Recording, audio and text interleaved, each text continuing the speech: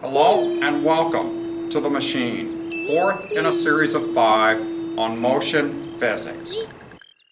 Let's say that we had measured the force that a motor can generate as 1 Newton. Is there a way that we could use this motor to pull something which weighs more than 1 Newton? It doesn't seem like that could be possible, but this brings into physics something called a machine. And again, common English can mess you up with what we mean by a machine in physics. Generally, we think a machine is a loud contraption with gears made of metal. Not here.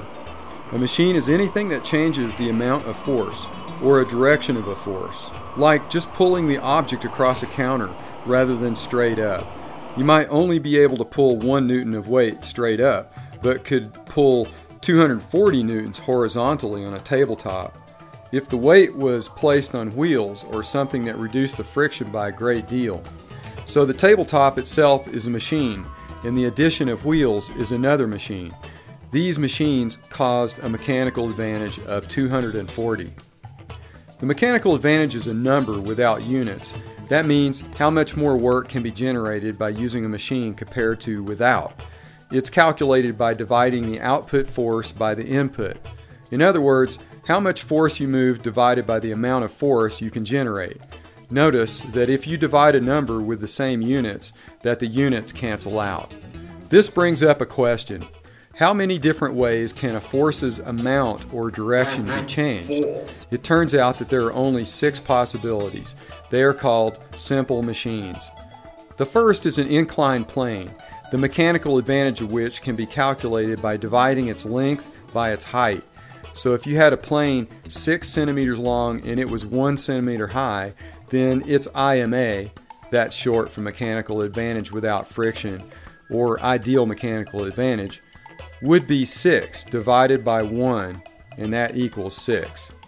That means without friction, you should be able to move 6 times more weight by pushing it up the plane than picking it up straight off the floor. A wedge is pretty much a plane, but it's more like 2 planes crammed together, and in this case, the wedge does the moving rather than something moving across its surface like with a plane. The IMA of a wedge is simply its length divided by its width. So if you had a wedge 3 centimeters long and 1 centimeter wide, without friction it would provide a mechanical advantage of 3. A screw is simply an inclined plane wrapped around a post. That means that you can calculate the IMA of the screw the same way that you do an inclined plane. In this case, the screw's thread length is the length of the plane, and the screw's height or length is the height of the plane. So you divide the screw's thread length by its height. So with a thread length of 3 millimeters and a screw length of 1 millimeter, then the IMA is 3. Levers are probably the most common of the simple machines. They can come in the form of almost any object. A table surface is a lever, a carrying bag is a lever, and a pencil is a lever. There are 3 types depending on where the fulcrum is located. The fulcrum is the pivoting point of the lever. The IMA can be calculated for any lever by dividing the input length by the output length. The input length is the distance from the input to the fulcrum, and the output length is the distance of the fulcrum to the output, or whatever's being moved. So if you had an input length of 6 centimeters and an output length of 1 centimeter, then your IMA would be 6 divided by 1, which equals 6. The 3 types or classes of levers are first class, output and input move in opposite directions and the fulcrum is in between them. Examples are can openers and crowbars. Second class levers have the fulcrum at one end and the input force at the other end. This means that the output force is between the fulcrum and the input force. Examples of these types of levers are staplers and wheelbarrows. The third class levers have the fulcrum at one end and the input force between the fulcrum and the output. Examples are golf and baseball clubs, tennis rackets, and hockey sticks. A wheel and axle is a simple machine, and the IMA for this one is calculated by dividing the wheel's size by the axle's size. That means either the radius or the diameter works. So if you had a screwdriver with a handle radius of 3 millimeters and the shaft was 1 millimeter, then the IMA would be 3. And the last of the 6 simple machines is the pulley. To find the IMA of a pulley, you simply count how many supporting strands there are for the weight being moved. Since a simple fixed pulley only has one supporting strand, there is no mechanical advantage. However, we all know that sometimes just changing the direction that you have to pull can make all the difference in how easy it is to move something.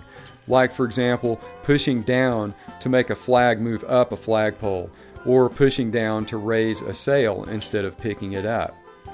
With a movable pulley, then you've got 2 strands supporting the weight, and thus you would have an IMA of 2. If you attach 2 pulleys such that one is fixed and the other one has one end of the rope attached, the rope is looped through the fixed pulley and back through the movable one, then you would have 3 supporting strands. This setup is called a block and tackle. You can keep looping strands back around and around if you have multiple grooves in your pulleys, and this keeps adding more mechanical advantage. Once we determine we have a simple pulley system, we can calculate the mechanical advantage by simply counting the lines that support the load. So we got 1, 2, 3, 4. What if you have a machine with 2 or more simple machines that work together? Then you have what we call a compound machine. The compound machine's IMA is calculated by multiplying all of the individual IMAs of each simple machine together. Why is that? Why don't you just add them? Let's think about this. If you have an advantage of some amount, then that advantage is passed on and done to something else, not with it. So the advantage isn't added to the other. This means you multiply because you 3'd that 6 or you 4'd that 2. So if you have a compound machine with a wedge of an IMA of 3 and a lever an IMA of 6 and a wheel and axle with an IMA of 2, then you'd have a total IMA of 3 times 6 times 2, which equals 36. So you should be able to move an object 36 times easier with your machine, excluding friction.